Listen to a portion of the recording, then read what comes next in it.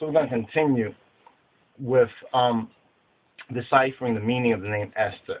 So we spoke about Esther, or Aster, refers to a star, or Aster, Esther, Asterix, a particular star. But then we highlighted that really when you look at the Asterix, it's not so much a star, like just a 6-pointed star or 5-pointed star, but actually it is an 8-pointed star. This is what's interesting about Aster. Aster is an 8-pointed star. Now, we also link that we have in the Auda Negest, one of our Ethiopic scrolls and document, mention of the 8th millennial star, or the star of the 8th millennium, called the Kokeb. We say that Kokeb most likely is an obvious link to Nibiru. If there's any fact to what we've heard and read about Nibiru, the link is with this document called the Auda Negest. And the Auda Negest, the Ethiopian document that speaks of the 8th millennial star. Now, this is 2012. Ethiopically speaking, is 7,504. And after September 11th, it will be 7,505. Earlier, we spoke on Purim, the dice, and went into the Metaphysical Bible, overstanding. So we call that part overstanding Purim. You understand the significances of Purim. Now, this is the continuation of the portion. We could say the second part of that, and it's overstanding Esther. Overstanding Esther. Now, in our story, or in our history as Ethiopian Hebrews, we have the Ethiopian queen, or a name as Esther as well. There's an Ethiopian queen, Esther. Before we address the Ethiopian Esther, or the Ethiopian queen named Esther, we first have to go to the root and the base. So we're looking at the name Esther from the Metaphysical Bible Dictionary. We covered some of the basics. We were touching on the fact that Esther, her name means a star. Her name means the planet Venus. And there's much in the planet Venus, because Venus has a so-called Luciferian link.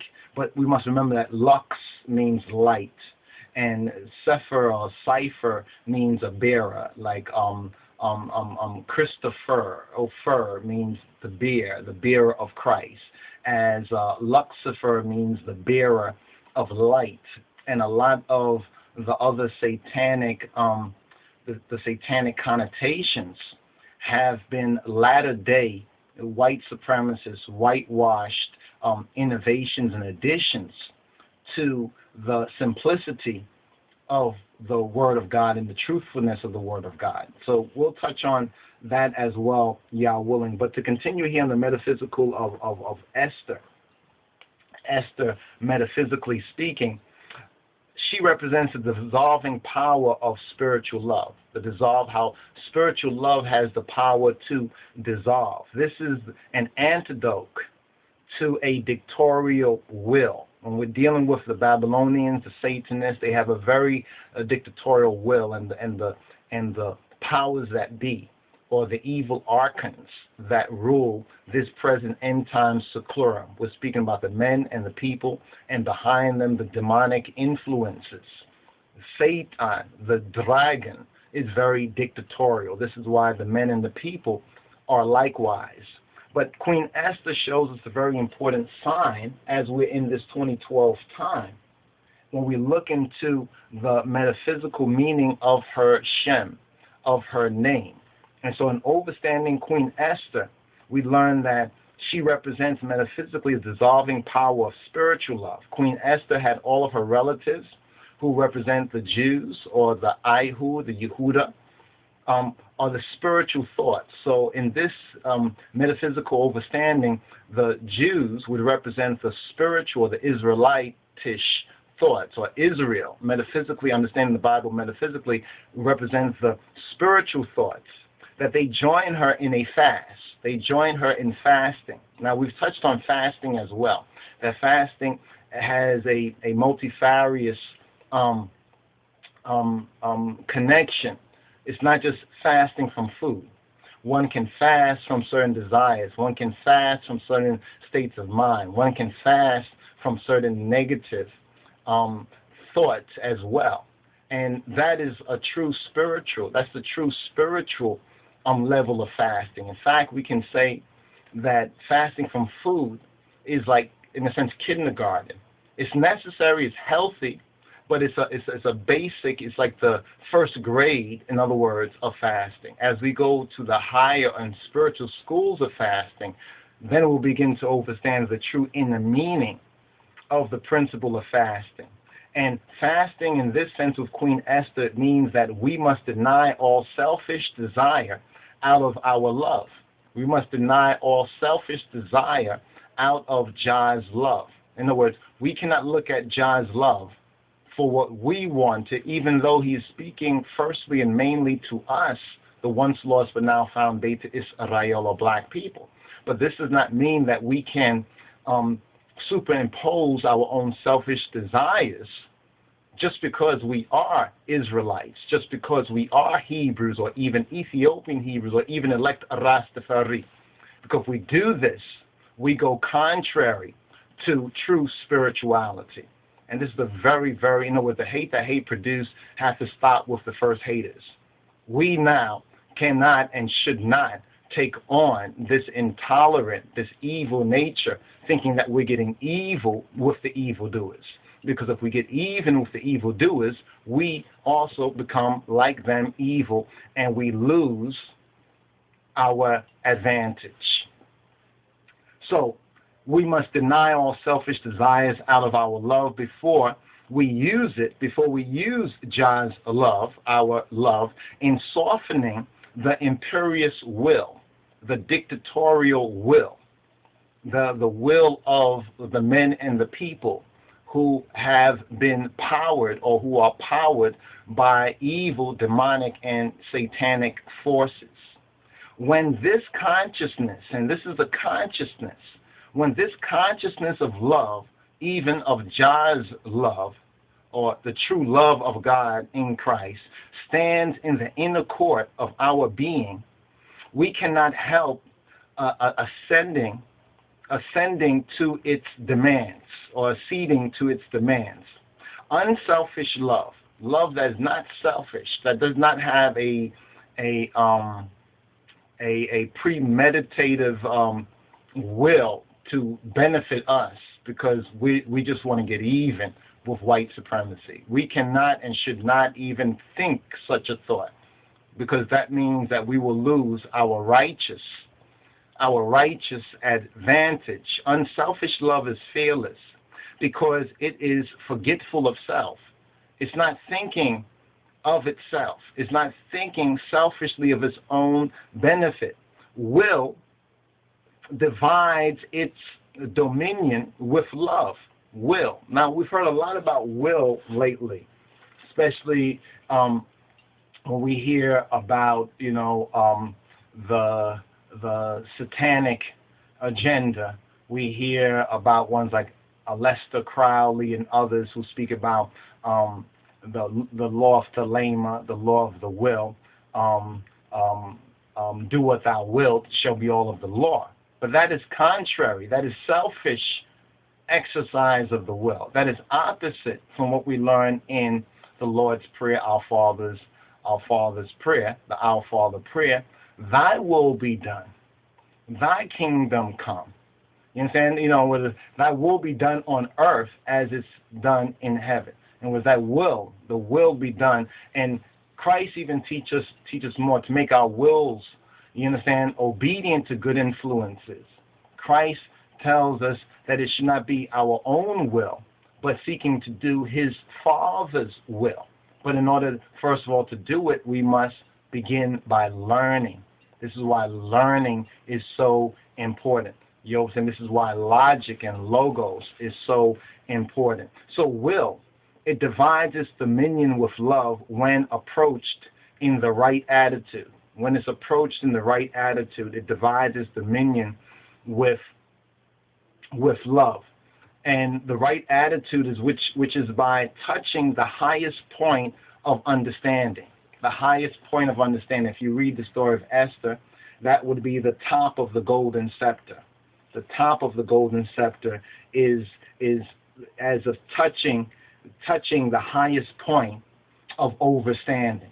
You see, so when we call this series RASTAFARI Overstanding on various subject matters, it is dealing with the fullness of it, but ascending to the highest, you understand, to the highest, to the most high, the highest point in our overstanding, symbolic of the top of the golden scepter.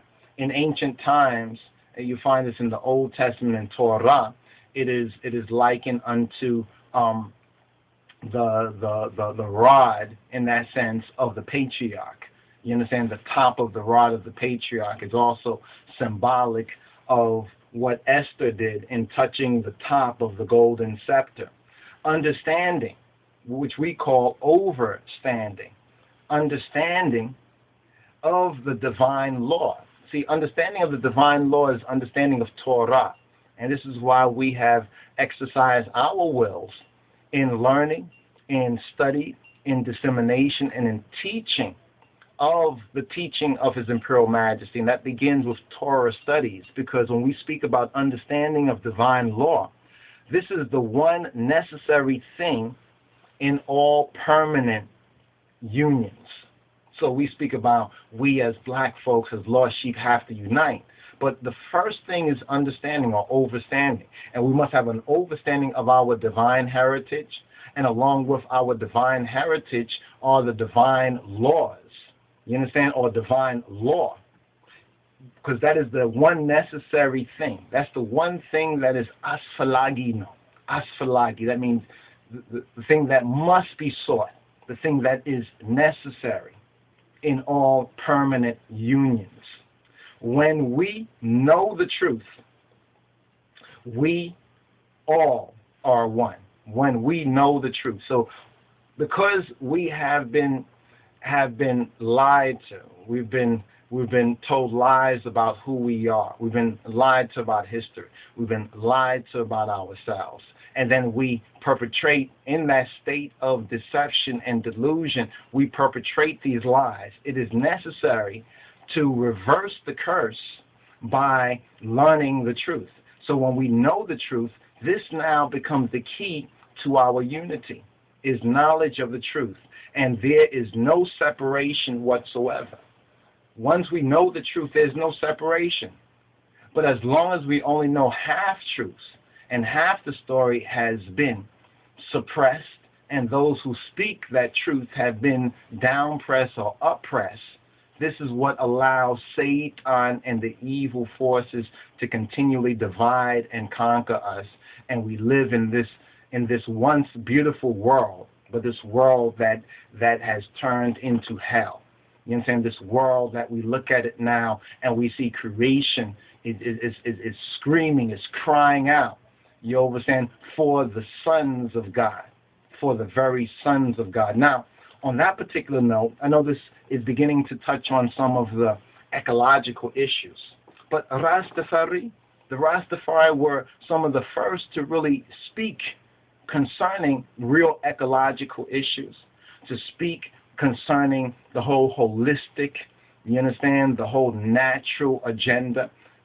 And now this has become a big product and merchandise in Babylon, because now many people have accepted the truth concerning nature and how humanity has destroyed nature, but more correctly, how white supremacy has initiated this destruction of nature, this misuse of nature, and how we as the oppressed and those who live in this world, not of it, but in it, have followed along willy-nilly in its destruction.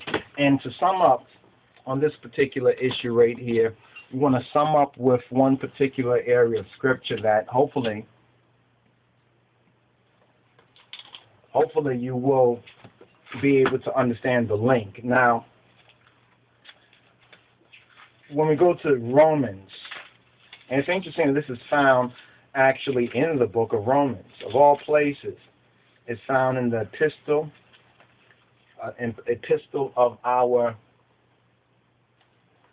brother Hawadia Aulos. Okay, now what does it say right here? Chapter 8 is a very important chapter. The whole scripture, of course, is important, but in this particular discussion, Because remember, in the Metaphysical Overstanding of Esther, it made a very important link that we want to follow up on. And the key verses really are concerning the creation is to be delivered from suffering. The creation, and we as the creatures and sons of God are living in the death throes of the old world, and we're on the cusp of a new world. That's essentially what 2012 really is symbolic of from a scriptural, a biblical perspective. So chapter 8 of Romans, from verse 18, it speaks that the creation delivered from suffering and death is kept for, or is reserved. The only thing that's keeping this creation and even humanity alive is the will of God for the coming sons of God, for the children of God. Verse 18, Paul says, he writes, "For I reckon that the suffering of this present time are not worthy to be compared with the glory which shall be revealed in us. For the earnest expectation of the creature," the earnest expectation of the creature, and we're speaking of man, we're speaking of the animals, we're speaking of all creatures, "waiteth for the manifestation of the sons of God." It waits for the Bani Ha-Elohim. And the firstborn of the Bani Ha-Elohim is our black Lord and Savior, Yeshua HaMoshiach. He is the Bain Ha-Elohim. "For the creature was made subject to vanity," all the vanities that we see every day. You understand? Concerning the animals and the creatures. You understand? The creature was made subject to vanity, not willingly. The creature, those of you who are deaders, eaters, or meat eaters, the creature did not volunteer. The chicken, and the goat and the cattle, and even to the extent the fish have not voluntarily volunteered their lives so that you can have a so-called, quote, good meal. That's what you believe because the whole world has been deceived, and that's a part of the destruction of the creature and the creation. So the creature was made subject to vanity, not willingly, but by reason of him who have subjected the same in hope, the same in an expectation of better things to come. Because the creature itself also shall be delivered from the bondage of corruption. So the creature and creation is presently in the bondage. The whole creation is in a state of bondage, and the bondage is called the bondage of corruption, into the glorious liberty of the children of God. So the children of God and the lost sheep represent the seed.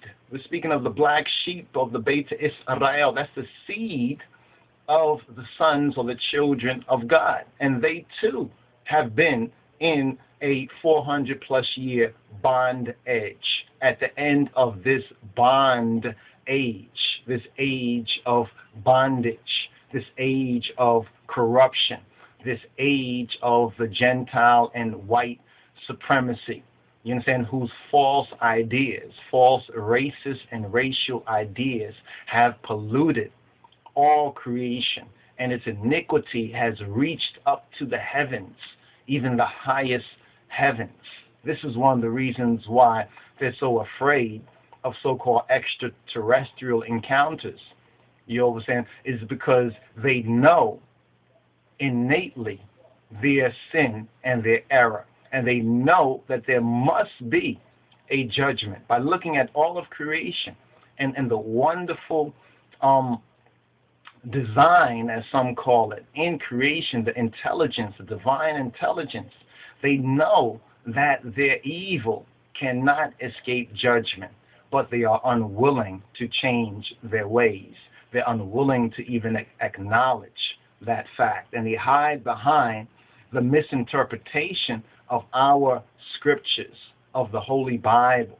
You understand? This is why in the last days it says that the glorious gospel, in the gospel, the good news must be preached to all creatures For we know that the whole creation groaneth and travaileth in pain together until now. That's a beautiful verse.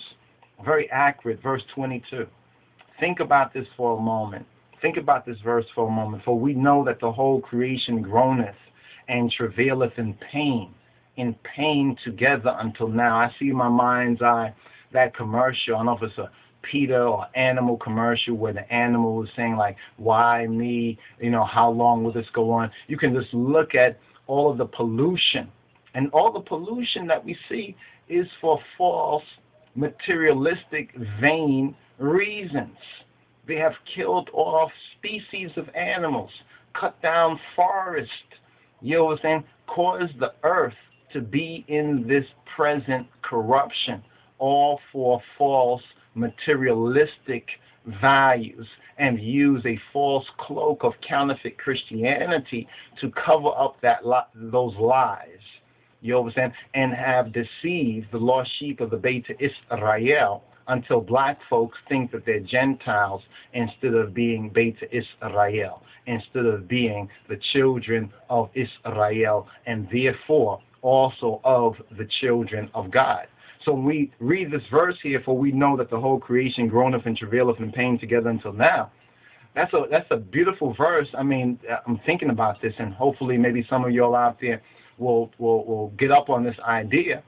Take this verse, have a reader, maybe a female voice, read over this particular verse, Romans 8 and 22, and then just show various pictures of the pollution and destruction and how the animals, how the creation, and even men and people are groaning and travailing in pain from day to day, you understand, in pain all over the world, and even here in America. You understand, the hypocrites run around the world, and yet people are suffering right here in America. Verse 23, and not only they, but ourselves also. So it's not only the animals and the creatures, but it's also ourselves. You see, most folks don't make that connection. They don't see the suffering of the animal creation being any way linked with their own suffering, because they have been so deceived, hoodwinked, and bamboozled, that think that because they got some paper currency, some cash money, that they're not suffering, because they don't see the big picture. They don't see the judgment, both in this world and in the world to come, that is coming, and nothing that they do, nothing that they say, you know what I'm saying, can change it. And not only they, but ourselves also, which have the first fruits of the Spirit. So that may be one of the reasons why some don't get this. They don't have the first fruits of the Spirit of God in Christ. They don't have these first fruits. But those of us who have the first fruits of the Spirit, even we ourselves groan within ourselves. Brothers and sisters, I can't tell you, when I'm watching some of these programs, these videos of the documentary showing the destruction of the creatures, you know, what's happening with the rainforest, what's happening with and the killing, going back to Africa and killing the animals, and it's like white folks in a sense, and some of them with good intentions, but still it's them who have to come back in and show the Africans that, listen, you shouldn't be killing off these animals, afraid of these, they're part of your ecology. The Africans in false religion and in white supremacy have forgotten their real role as caretakers for creation. So we're seeing these pictures and seeing what's going on. It often comes to my mind, this particular area of Scripture. I wanted to say something, though it might be a little bit out of context for some, but really I think that it's the summary of what we're saying right here. When we understand the overstanding of Purim dealing with this but false belief, false fears, and superstition. You know what I'm saying? And I think that goes to the saying. People say, well, what can we do about it? There's so much evil and stuff going on. Some people have totally given up. Really, they have given in to the satanic and the agenda of the evildoers. They have given in to hell, death, and destruction. But I and I, no retreat, no surrender. You know what I'm saying? It's the King of Kings and his Christ. That is who's the victor. And I will overcome. As it's written, I have already overcome. But we have to now learn of this. We have to put in we have to work out our salvation. And this too is a part of that working out. This is also part of the works of God's children. You understand? God's children have to seize, you understand, the spearhead, you understand, on this real agenda, you understand, about ecological issues, you understand, about the environment. But in the love of God, that means also in the logic of God. And Romans chapter 8, verses 18, particularly 18 to 25, speaks to this. Other areas of Scripture also, but here I think is a perfect speaking to this present ecological disaster that we and humanity are facing. And the creatures, when we see the animals like the bears, the other day there was a black bear,